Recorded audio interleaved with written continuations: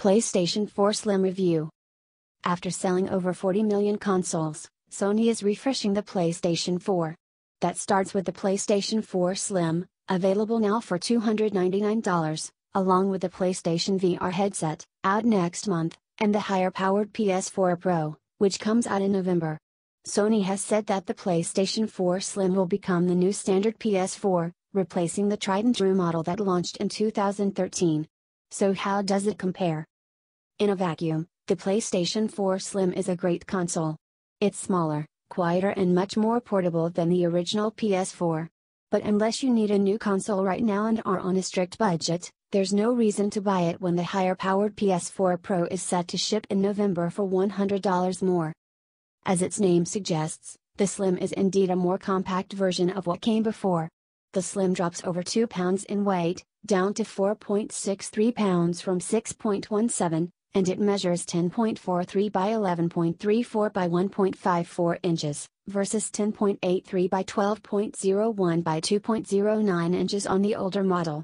From the front, the PS4 has always looked like a sandwich cut at a funny angle. Both pieces of bread were an inch tall. That changes with the Slim.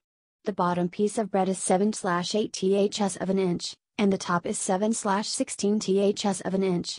The Slim is 25% lighter, according to Sony, but it manages not to feel cheap or hollow.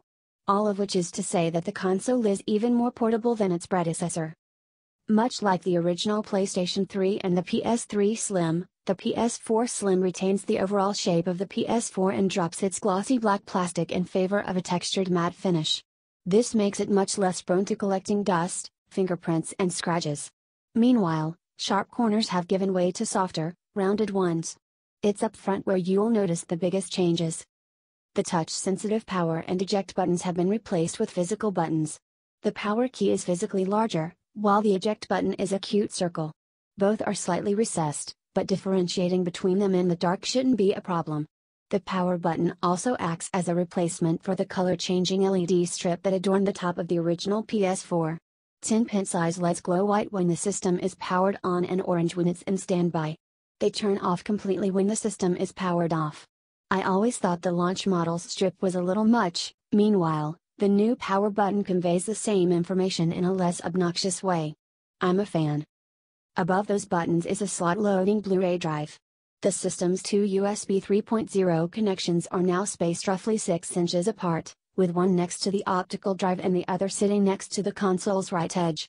Along the right side where the meat of the sandwich is, there's a threaded hole halfway between the front and back where you can screw in a stand for setting up the console vertically. Around back are ports for the power cable, PlayStation camera, an HDMI 2.0A socket and an Ethernet jack. If you have an older AV receiver or are using certain types of gaming headphones, the lack of an optical audio port is going to sting quite a bit. When I asked Sony about this omission, a spokesperson said the decision was based on market trends and the needs of the audience we're targeting with the new standard PS4. Basically, Sony is saying that you should upgrade your other AV gear to accommodate its cost-cutting measure.